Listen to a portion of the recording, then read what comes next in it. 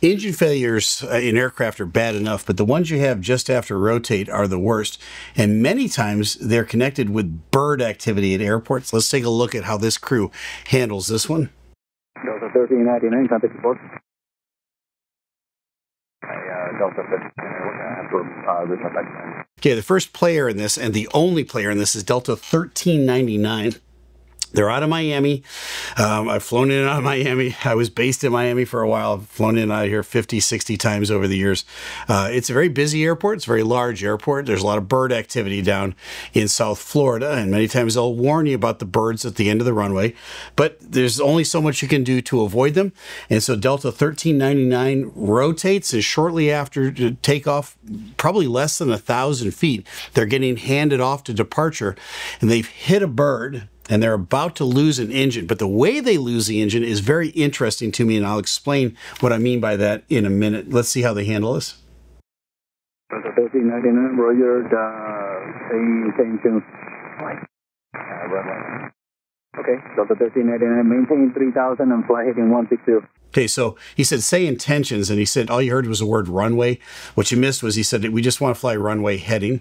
So he gives them 160, which isn't exactly runway heading, but it's close enough. Gives them a slight right turn and up to 3,000 feet. That's very common. They're going right out over the ocean, so it's sea level below them.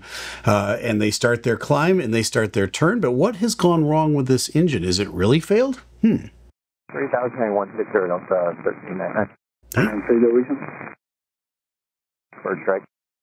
All right.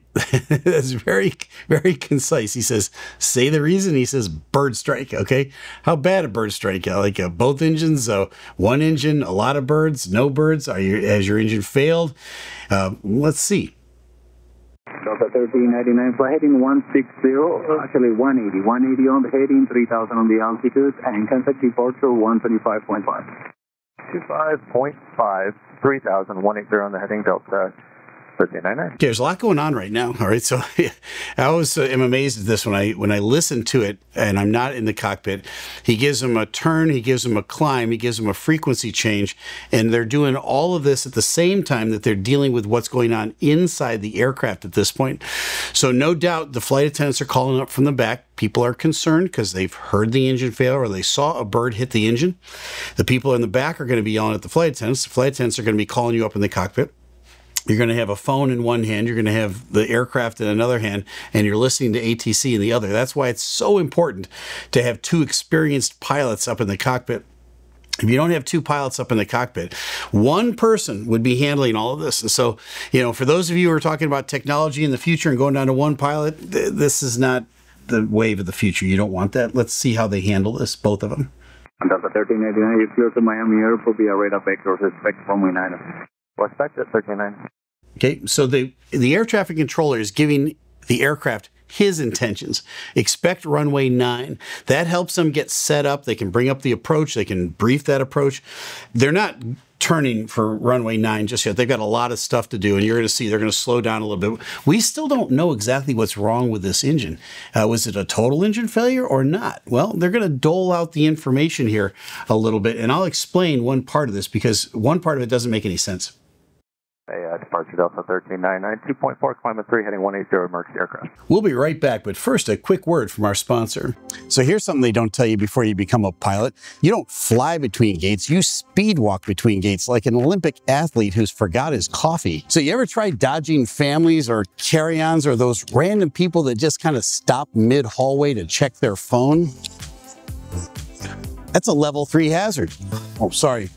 But thanks to these bad boys, my Vessi Pacific sneakers, my feet stay drier than an in-flight pretzel. They're waterproof, breathable, and they slip on faster than a gate change at O'Hare. So they're lightweight, they've got a cushioned heel lock, they grip tighter than an F-18 on a tail hook, and I can make a 12-minute connection in just 9 minutes with these bad boys. So if your adventure is racing through the terminal or just surviving a surprise rainstorm, your feet need better gear. Your next adventure starts with dry, comfortable steps, no matter the terrain. Explore freely at Vessi Pacific Sneakers. Get 15% off your first pair of shoes at vessi.com/Steeeve, plus a 1-year warranty and a 30-day return. And special thanks to Vessi. Sponsors like this help us to make more content for you. Now, back to the video. Delta 1399, Miami, Roger, you are declaring emergency? Okay, he got a little ahead of himself. He said emergency aircraft. Now, after you declare an emergency, either a pan or a mayday, then every transmission you make after that, you just tag on the end emergency aircraft, right? Especially when you get a frequency change and you're going over to the next controller just to make sure that they know that you're the emergency aircraft. And so he's already into the emergency aircraft mode. He just missed the part where he said, he didn't say Mayday. That's okay. These guys are busy. They got a lot going on. Yeah, we had a bird. We had to pull back number 2, so we're just going to return back to Miami. By the emergency. Okay, let me explain that. What he means by that. This is what I'm saying. It's a little head scratcher. We had to pull back number 2. You're saying, well, what does that mean? Okay, there's 2 engines on the airplane, number 1 and number 2, the left and the right engine. So he's already declared what engine it is, but he said we had to pull it back. What does that mean to you and me? That means the engine didn't fail outright, but because they hit the bird, it might be sputtering, it might be failing, it might be diminished power. If they've got a checklist on their aircraft and there's a bird strike checklist on the aircraft, it's going to tell you to pull the power back on the engine until it runs normally. So most pilots are going to say, okay, if I got some strange indications out of that engine, I just hit a bird, I don't know whether that engine's about to come apart altogether, whether I'm going to get a little thrust out of it, whether I'm going to get a lot of thrust out of it. And honestly, I don't need that engine at all. So let's not mess around with it. So they're going to grab that engine. They're both going to concur that they've got the proper engine. The pilot at the controls is going to pull back the throttle until they get and they see normal indications. Once they get to that point, they're probably going to leave it alone. If it's all the way back to idle, you know what? It's the same as though they've lost an engine. Now, could they push power back up on that engine? In an emergency if they needed it. So at this point, it's not a total engine failure, but they have pulled the power back on the engine, and that's what he means, pull back on number 2. Delta 1399, Roger. It's clear to Miami via radar vectors, such as left to runway 9 unless you want something else.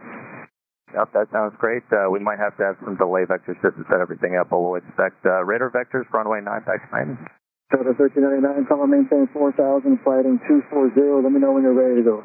240, 4000, we'll let you know, 1399. Okay, so great communication back and forth between the air traffic controller and this crew.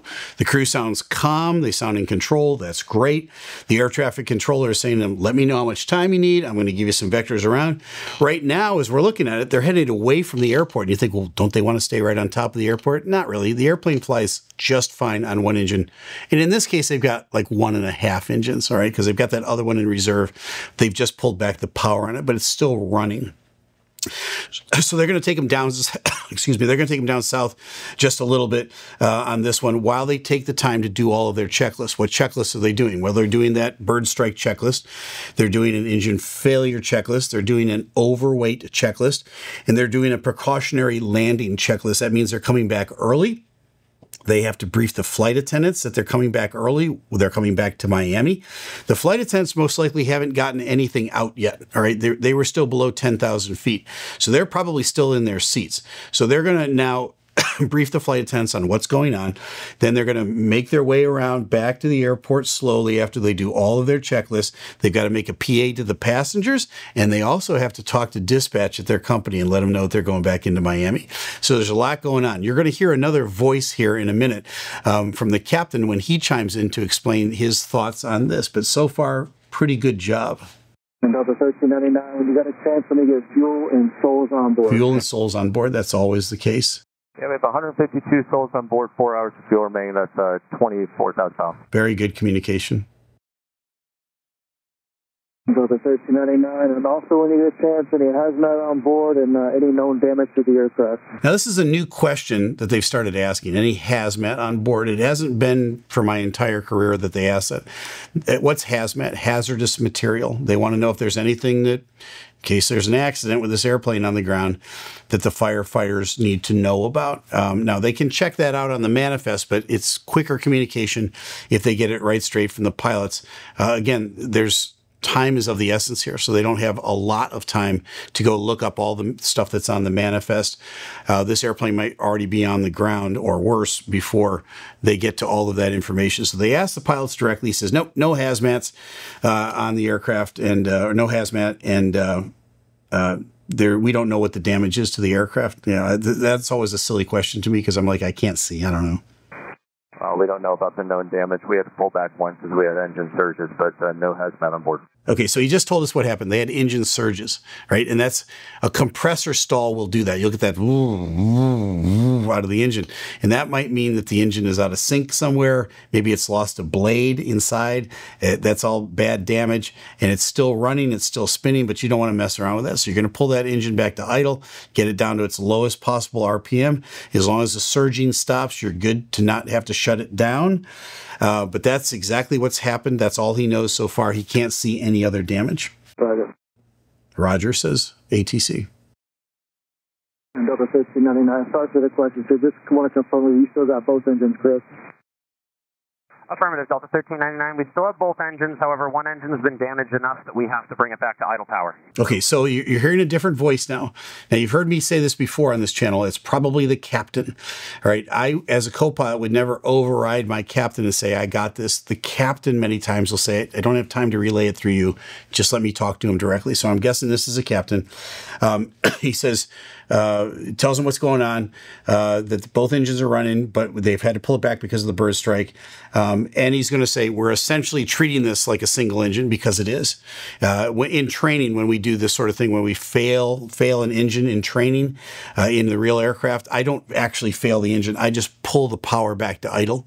And then I say to my student, you've got a single engine aircraft right now, knowing that if I need that other engine, I can grab that power.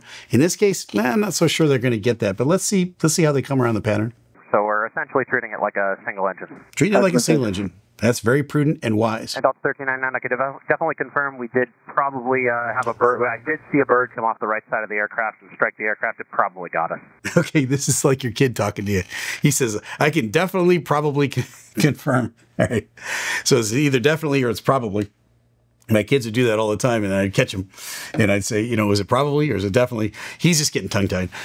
He doesn't want to be as definitive as that, but this was a bird strike, and he knows it. Right. It's kind of funny. Delta 1399, which engine is it? Right side engine, Delta 1399. Right side engine. All right, so they're taking him down south. Delta 1399, turn left, 090. Left turn 090.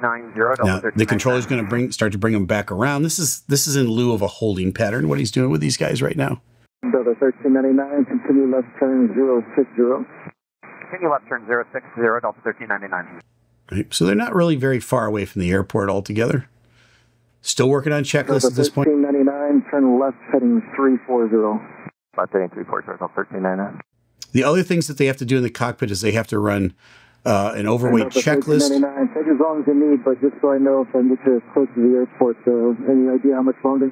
Yeah, we can start heading back now, 1399. Okay, so they've probably got most of their checklist done at this point, but they have to run the landing distance for the aircraft for an overweight aircraft, make sure that they've got enough runway to land on. That's another thing in the iPad that they have to do. They have to communicate with the flight attendants, with the passengers, with the dispatch. All of that stuff takes time, especially looking up the stuff in the iPad. Then they have to brief the approach. So they've known for a while it was going to be the ILS to runway 9, but now, right about now, they're bringing up the ILS to runway 9. They're putting it in the computer. Then they're looking at it in the iPad and they're briefing the approach back and forth to make sure that they don't create a secondary problem now that they have an engine out. Heading 340, ILS runway 9. 340, ILS runway 9, and we are requesting ARF to meet us at the end of the runway. We're just going to stop on the runway. Okay, ARF is Airport Rescue and Firefighting. That's the fire trucks. So they are requesting it. They're making that, they're confirming that. And they also said, we're going to stop on the runway. Most pilots will do that. Why do they stop on the runway? Because it clogs up the whole airport. Couldn't they just taxi off? There's enough concrete around the airport for all those fire trucks to get a good look. Why are they concerned? The engine isn't on fire? No, but something else could happen. And landing overweight, you're going to put a lot more stress on the brakes and you could overheat the brakes. I want those fire trucks to get all the way around my aircraft. So in case one of my brakes lights up on fire, they can put it out immediately. That's a smart pilot. Yeah, they're still already standing by waiting for you. Perfect, thanks. So he's confirmed. They closed the loop on all this communication. It's great. 1399, just so we can relay the information. I assume this will be an overweight landing. Affirmative, Delta 1399. Yeah, it's going to be an overweight landing for sure. Turn left 320 now, compass approach 120.5. Left turn 320 and approach, say again the frequency, Delta 1399? 120.5. 120.5, Delta 1399. All right, so they're probably done briefing the approach at this point. Miami, Delta 1399, emergency aircraft 4000, heading 320. Delta 1399, Miami approach, is to maintain 3000, and how how far of a final would you like? Set to maintain 3000, Delta 1399, and yes, if you can get us at least 3 miles outside of grid, that would be appreciated. Delta 1399, fighting 2900. Okay, so why did the air traffic controller ask him that question? How long a final do you want? He wants to make sure he's had enough time to get everything done that he needs to get done. He doesn't want to rush this aircraft. This isn't like trying to fit people in, a normal aircraft, everything's going fine.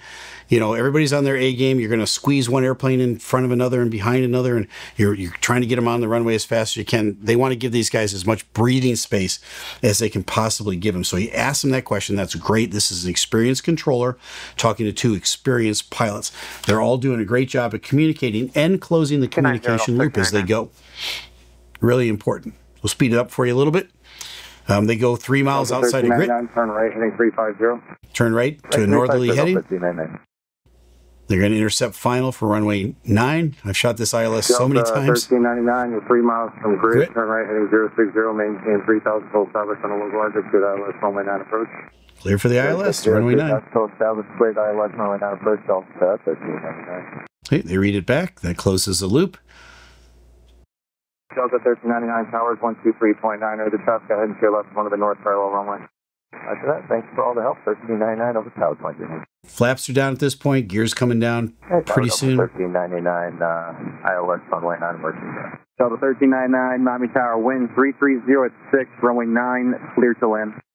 Runway 9, clear to land. Delta 1399, we'll stop on the runway. Yep. Generally speaking, by the time you talk to the tower, the gear's down. So he's just confirming one more time. We're going to stop on the runway. Full length runway 9 Good job. is yours. No traffic converging for 12. Excellent, thanks. The whole runway is yours. Take as much runway as you need. Don't overheat the brakes, in other words. So here they touch down. They roll all the way out. You're going to have the fire commander now on frequency. You can talk to you. You can just hold your position right there. And he's coming to set you up now. You can talk to him now. And the last bit of really important communication is that thing that the tower just said to the aircraft, which is the fire chief will be on this frequency. So in other words, you don't have to dial up any other frequencies to talk to the guy in the fire truck that's circling your aircraft right now. So you can simply key up the mic and say, hey, fire chief, it's me, Captain Steeve. And what do you see on the outside of my aircraft? And he's going to say, give me a minute. And he's going to take those big old heat guns out, and he's going to point it, that laser beam, right at your discs on your tires, and he's going to have a readout and going to go, that's a pretty good temperature. I don't think we're going to get a fire today. He does it on all of the tires, reports back to you, says your tires are hot, but they're not too hot. I don't think you're going to have a fire. I think you're clear to taxi to the gate. I go, thanks a lot. You see anything else out there? Nope. No, sir, have a good day. And we salute each other, and off we go. We do it all in the same frequency. It saves a whole bunch of time and a lot of confusion, that's for sure. This one turned out pretty well. Great communication. This is, if I graded this is an A+, both by ATC and by this crew. They did a great job communicating all the way around the pattern and getting this into a safe conclusion, having lost, well, half an engine. I will call it that. Well, now you know. I'm Captain Steeve. Fly safe. And it seems like people are losing engines left and right these days. If you want to see another video on an aircraft that lost an engine and the crew did a great job handling it, check out this video here.